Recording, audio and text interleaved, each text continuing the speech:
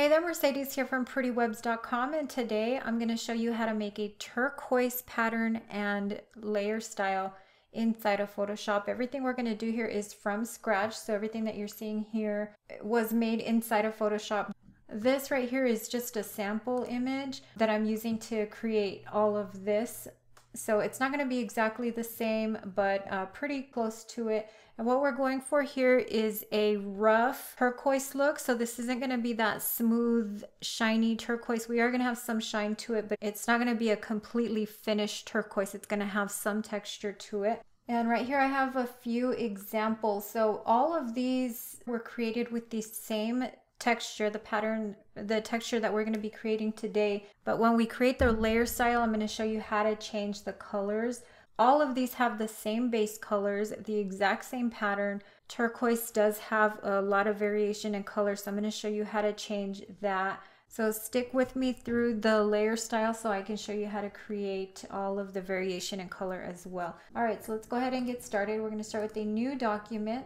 This one is going to be 1000 pixels by 1000 pixels, 72 resolution. We're working in 8-bit because we are going to be using filters, and that's pretty much it. We're going to click create. Now again, if you need this for print, you would up your resolution, and at some point after you have your filters and everything, you can switch over to CMYK if you need to print. But for the web, which is my focus, 72 and RGB is fine.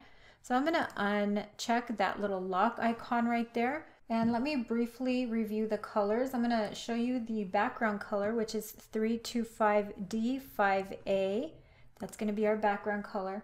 And our foreground color is 3BBCCB. We'll click OK. These are going to be our general colors. If you want specific colors, you can change these to get specific colors in your texture, or you can just go in and change the colors later on, which is what we're going to do. So once you have those there, I'm going to go ahead and right click here and convert this to a smart object so that we can work with our filters. Again, I'm working with a very random type pattern, so if anything needs to be changed, you're better off having the smart object so that you can take care of that. So once you have that, we can come up to filter. We're going to go to render clouds. Now we can come back up to filter, render difference clouds. One more time, we're going to just use that last setting right here, difference clouds, just to bring back that color. Once you have that, we can come back up to filter. This time we're going into filter gallery, and we're going to get rid of all of those. We'll start with the sponge.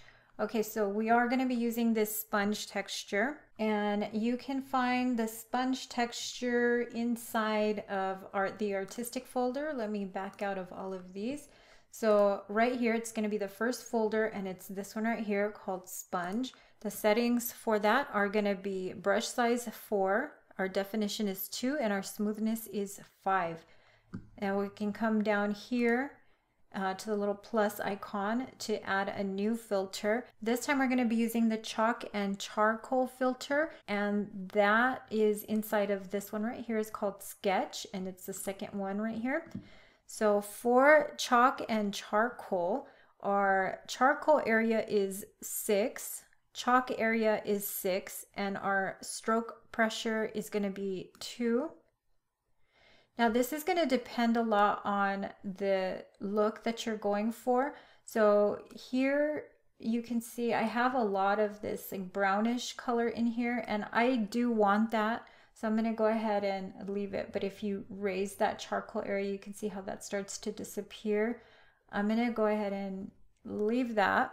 And then for the chalk area, I'm going to bring that all the way up to 20 because I do want a lot of this dark area showing. So I'm going to go ahead and leave those settings as they are. Next, we're going to add the plastic wrap setting, and that plastic wrap is also up here. We're going to press this little plus icon, and we're coming up here to this artistic folder. That's going to be the first one, and we'll come and choose plastic wrap.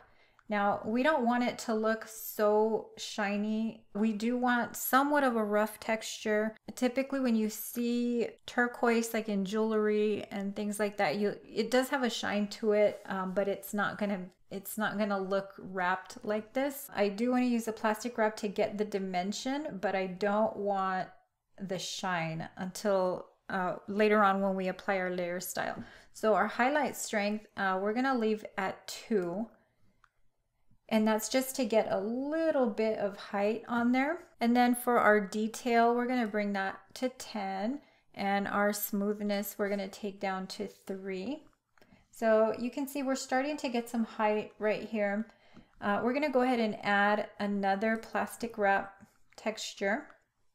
We're gonna change the settings for this one a little bit. So for our highlight strength on this one, we can leave this one at, we'll leave it at 3 for now. We're gonna bring our detail down because we're getting a lot of banding here.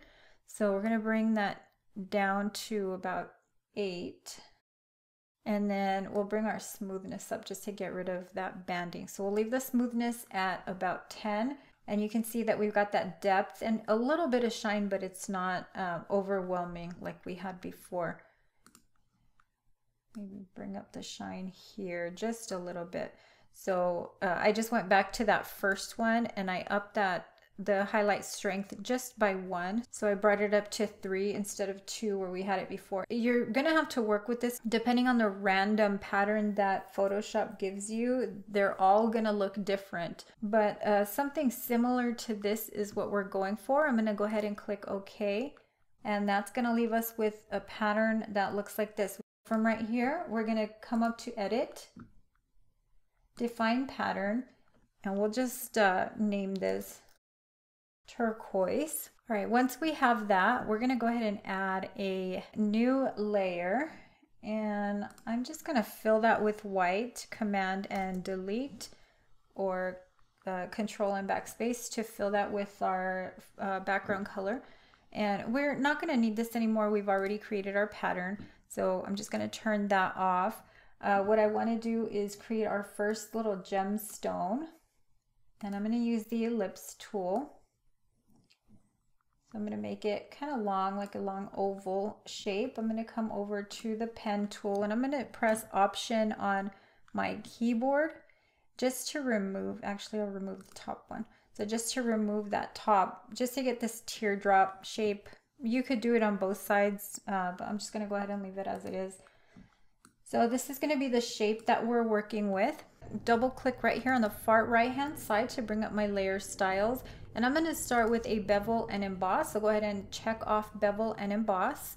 And our settings for the bevel and emboss are going to be inner bevel. We want a smooth technique. Depth is going to be 105. Direction is up. Our size is 46. We're going to soften 0. Our angles are 120 and altitude 70. And then our gloss contour, we're gonna use half round. And for highlight mode, we're gonna be using hard mix. The color for that one is gonna be 40C7D9. Click OK. And our shadow mode, our opacity here is gonna be 40%. Our shadow mode multiply is fine. Our color for this one is going to be 05332F. And our opacity here is going to be 60%. I know you can't see anything that's happening right there. That's just because I'm going layer by layer. So eventually you'll see what we're working on. Next, I'm going to add a contour. And for the contour, I'm going to go ahead and change that to half round. And my range is going to be 80%.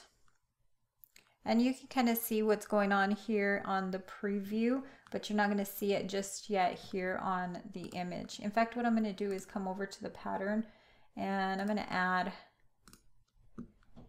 that pattern in. This is the pattern that we just created.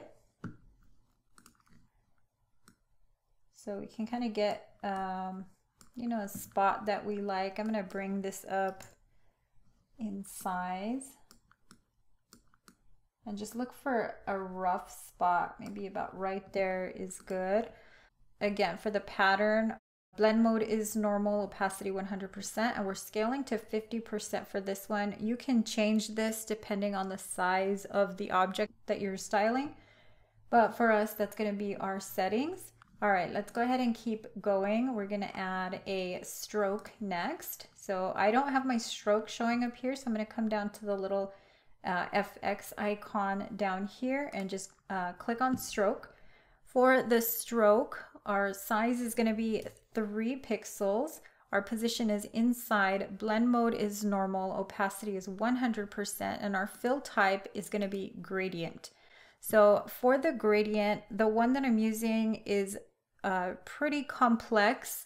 So what I'm going to do is just leave a link down in the description so that you can download that later on. So these are the two that I'm going to have in that pack. One of them is silver and then the other is a gold. So we're going to use this one. And you can see all of the different colors. So this would take forever just for me to name off all of that. So I'm just gonna leave it as a download for you. I'm gonna click OK. And actually this gem is a little bit too big for just 3 pixels. So I'm gonna go ahead and maybe make it 4 pixels. And work with the scale just a little bit. I just want a little bit of shine on the outside and just to give it a little bit of finish. But you can see if you make it too thick, you start to see how unrealistic it is. So you have to be really careful with how thick you make that. About 5 pixels for this particular size is going to be okay. Okay, so we've got our stroke, again, position inside. We're using this custom gradient here. Our style is linear. Our angle is 90 degrees. And for this one, I have it scaled to 66%, but again, you can work with that depending on the size of your image. So we're gonna move on to inner shadow. I'm gonna go ahead and click on that. Okay, for the inner shadow, we're gonna be using a blend mode of multiply. Our color here is gonna be B1B 0AA. Our opacity is 69%, angle is -97. I'm gonna uncheck global light for this. Our distance is 44 pixels. Our choke is gonna be 32, whoops. And our size is gonna be 27. So you can see how we're getting, you know, that dimension in here. We're going to go ahead and leave our contour exactly as it is. I'm going to add another inner shadow. So I'm just going to press this little plus sign right there to add another one. Okay, for this second inner shadow, we're going to be using the same settings here, blend mode multiply with that same color B1B0AA. Our opacity for this is going to be 54%. And our angle is going to be 87 degrees. Distance is going to be 22 pixels. Choke 18. And our size is going to be 38. Again, we'll leave the contour as it is. And we've already got our pattern overlay. So we're just going to skip that and come down to drop shadow. I'm going to go ahead and check off drop shadow and open that up. Okay, for the drop shadow, our blend mode is multiply. Our color for this is going to be 393939. Opacity is going to be 42%. And our angle is going to be 90 degrees. Distance is going to be 2. And again, this might change with the size of your document. Our size for this is going to be 8. And our contour is going to be half round. So the drop shadow is just a subtle change because it's intended to be laying flat on a surface. So you're not going to get much of a shadow, but we do want to add that dimension there. So I'm going to click OK, and that's pretty much it for this style. So I want to show you how to create different colors just based off of what we have going on right here. So I'm going to go ahead and make a copy of all of this. Okay, I'm going to go ahead and turn this off, this top one, and I'm going to double click right here to open up those layer styles. So I wanted to just show you how to change the color if you wanted to without having to remake the entire texture. So right here in Bevel and Emboss, we have our shadow colors. With these you can make this color. So right here we have a really bright blue, but sometimes you'll see turquoise that'll be like more of a greenish color. So you can come down here and just kind of play with this color to find something that's a little more green. And then the same thing with that shadow color, and you'll get something more like this. So I'm gonna move this over and open that back up so you can see the difference in variation in color that you get from these. And then I'll come into the stroke and add that gold, which you'll also get a copy of that as well. So if you want to use the style that I have here as a starting point, I'll go ahead and leave you a link to that as well. So make sure to check down in the description for links to the custom gradients and for the layer style that we used in this video. If you like these textures from scratch videos, you can check out the one that we did last week where we made jade from scratch, and I have a whole playlist on others that you can check out that's going to be up on the screen right now. If you like this video, make sure to like and share it. And if you want to make sure to catch all of the tutorials that we have coming out on this channel, make sure to subscribe, hit the bell notification, and visit PrettyWebz.com for more design resources and tutorials. Until next time, thanks for watching.